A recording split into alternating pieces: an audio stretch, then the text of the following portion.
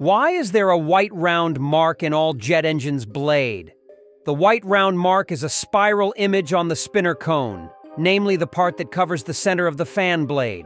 The spiral has two main functions: to warn ground crew about a running engine and to scare birds from flying into the engine. When the engine is running, the spiral rotates very quickly and creates a visual effect that is easy to notice. Ground crew, who may be working near the engine, may see a white blur or a hypnotic swirl depending on the engine speed. Spirals are not a new invention, but have been used for decades by various machine manufacturers. The shape and size of the spiral can vary depending on the design of the machinery. Some spirals look more like squiggles, while others look more like circles.